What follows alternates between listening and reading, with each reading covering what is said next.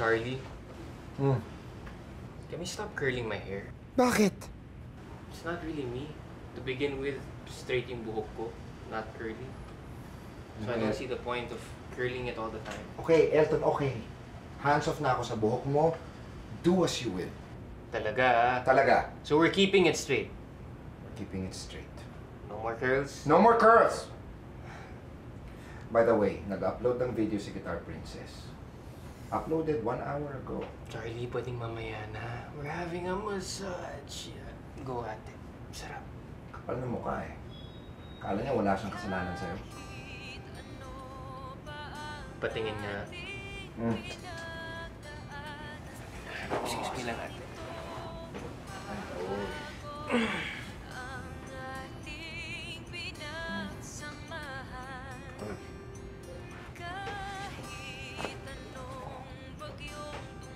Charlie. I know this bracelet.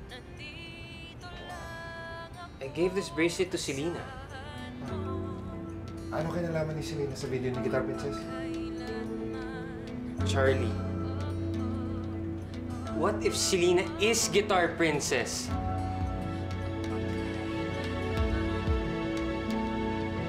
Teka.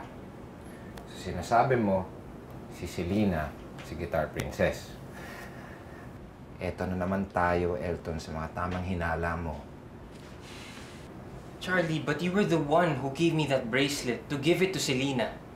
So paki-explain nga how it got to her. Kinonsider mo ba na kahit si Taylor may bracelet na ganon? Remember, binili ko yan sa mall. Sigurado kung maraming may bracelet na ganon. Pero kung gusto mo, para hindi na tayo mag-away, ipa-confirm natin kay Taylor. No, not Taylor. Wait! Bakit? Nang bago yung pressure, easy lang. Easy lang. Huwag dyan. Okay.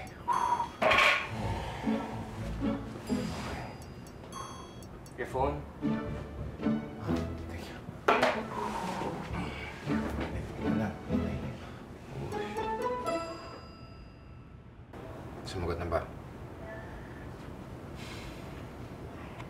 Di pa rin niya sinasagot eh. Gusto ko na malaman, ha?